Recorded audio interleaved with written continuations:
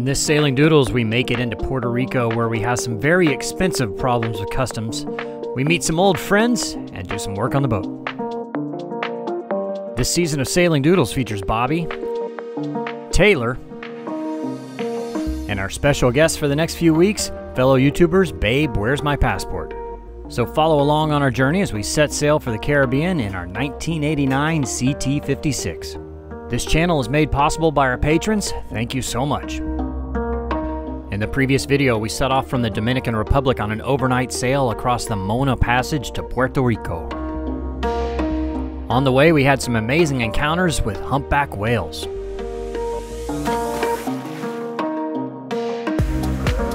In the afternoon and evening, we had some great conditions for sailing, so we hoisted the sails.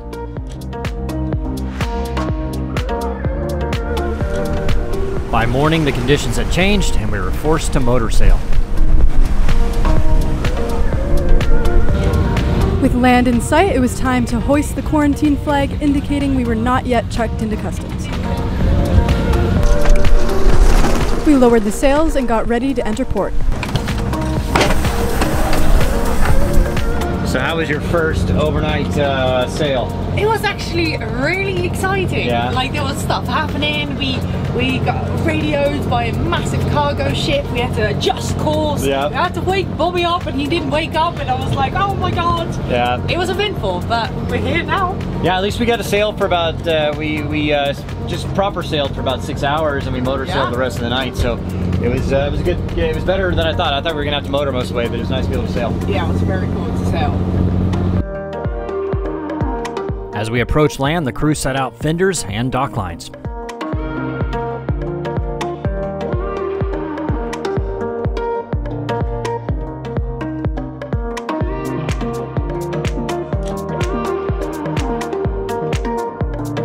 In the previous video, I showed you why this boat can be hard to back up because of the full keel, although the bow thruster does help.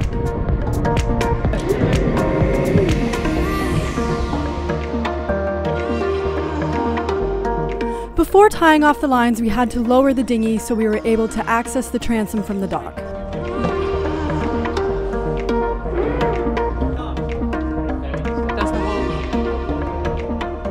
To Marina Pescaderia, great place here, really top notch, really. I mean, you know, it's got Wi-Fi and showers, restrooms, bars, restaurants, all that stuff, and it's pretty cool. Like, you know, I need some boat work done, right? And the little welcoming package was like a list of 12 vendors. But anyways, we use the CBP Roam app to check in, which is kind of the US government's newest little, I don't know, it's like an app on your phone that you check into the United States with. They video chat with you, they check all your documents and everything. Well, all right, so Taylor and I, no problem being Canadian and American. The other two are British and Dutch. So unfortunately, I thought all they needed was their ESTA, which is the paperwork you fill out before you come to the United States when you're coming from overseas. Well, they did that, they got approved for the ESTA, and they're saying that that does not apply to private boats. So now we have to go to the airport and beg and plead, and hopefully they don't charge us too much money, but it sounds like it's gonna be kind of expensive.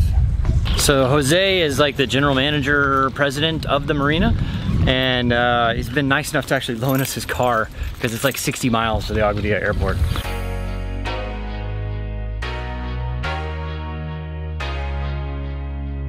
Well, we're no longer harboring illegal immigrants. Yeah.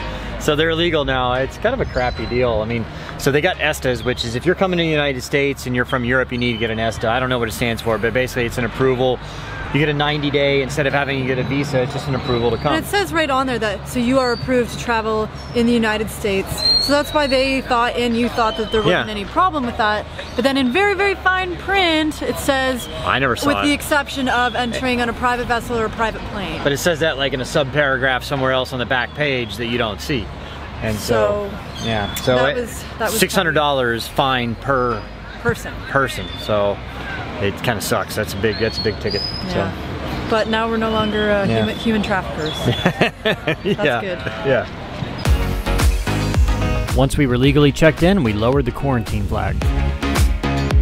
We spent the rest of the afternoon loading up on provisions that we'd been missing from the States. Once we were all set, we headed to the Marina pub to catch up with some friends. All right, it's good to see everybody again. We all met like Bahamas, church tables, all that stuff. Cheers, guys. All right, there you go. We gotta get everywhere. We even got to catch up with an old crewmate.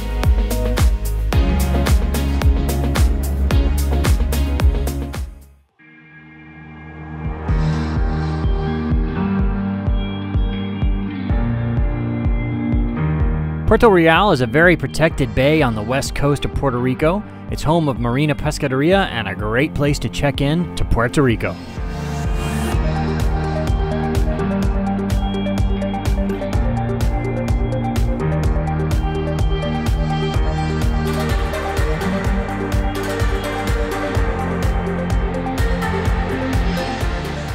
Jose owns the marina here, and he does this quite often.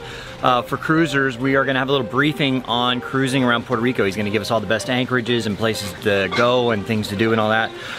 You know, it's kind of fun. So there's going to be about, I don't know, 7 or 8 other cruisers that all signed up to go, and we're going to go do that right now. Sailing Doodles shirt. Boom. I've got to get me one of those. That's right.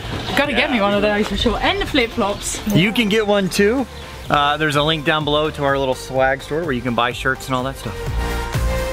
It was a great briefing, giving us all the hot spots and must-see areas on the south coast of Puerto Rico. Jose, thank you for you know, showing us the ropes here. Sure. A lot of good information. You're the owner of the marina. Yep. And how long have you had the marina operational now? Ever since 2011. Okay. And it's a full service. I mean, you get anything you need done, boat work done. Everything we cater to the cruising community, as you can see on all the masts that are out there. Yeah. And that's what we do, and we like to help you guys, to help you out on anything. So yeah. It's a great place. If you're coming, if you're checking in from the DR or from parts west, you can check in here too, and makes it really good. So thanks for having us. All right. Sure. Have a nice day. So Taylor is editing. She's taken over the Boat Tour Tuesday videos. So most of the Boat Tour Tuesdays you've seen in the last couple weeks have been hers editing. So she's doing that. I just finished posting a video to our patrons. So our patrons always get the videos at least a day early or so, and then we'll release it to the general public. So that's kind of a benefit for being our patrons. So we drank some bad water in the Dominican a couple weeks ago, and we all got sick, and it was not fun. Our water maker's not working right now, so we actually used water in the Dominican. We filled our tanks with a little bit of bleach, but obviously it wasn't enough to kill everything in there, and so we all got sick. So we don't want that to happen anymore. So the guys at Aquastar sent us this Seagull 4 water purification system. Basically it comes with the filter, all the hardware and everything you would need to hook it up, and the faucet and all this. And basically it'll strain the water down to 0.4 microns, which is pretty small, and it's supposed to like block viruses and bacteria and everything. So we shouldn't have any more problems with drinking water, and it's really super easy to install. Basically you just drill a hole in your countertop to mount that, mount this under the sink with their little mounting bracket they have, and then they give you this little adapter where you just cut your inline cold water hose, and then you just mount it in there, and then this connects to another little cable right here, which goes in and out right here, and then we got a water filtration system. It needs a minimum 25 psi, which we don't have a problem with. I think most boats run more than 25 psi on your water, and so I'm gonna install that real quick, and thank you guys at Aquastar. It was a very easy install that took all of about 20 minutes.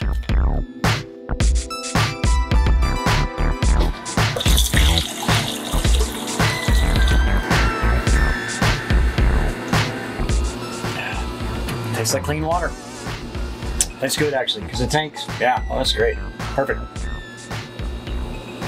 Hey guys, real quick, gonna try something on this video. What we're gonna do here is, going forward for the next few videos, and we might continue to do it if it has good success, is that we are going to try to respond to as many comments as we can in the first hour after posting a video. So we'll be able to interact with you a little better, and it helps us out as well. So what we're gonna do here is, if you haven't already clicked subscribe, please click that, and then next to that is a bell. If you click that bell, that turns on notifications and lets you know when we post a video. So as soon as you see that notification pop pop up that we posted a video. Just click on it, watch the video, leave us a comment down below, and then we will try our best. We will do our best to respond to you in the first hour after posting the video. Be sure to tune in to the next episode of Sailing Doodles as we take you on a trip to the interior of Puerto Rico to the Arecibo Observatory.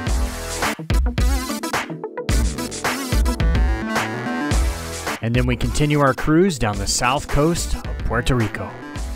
Be sure to click subscribe and ring the bell so we can talk to you in the comments in the first hour after posting a video. And thank you so much to our patrons for making this channel possible.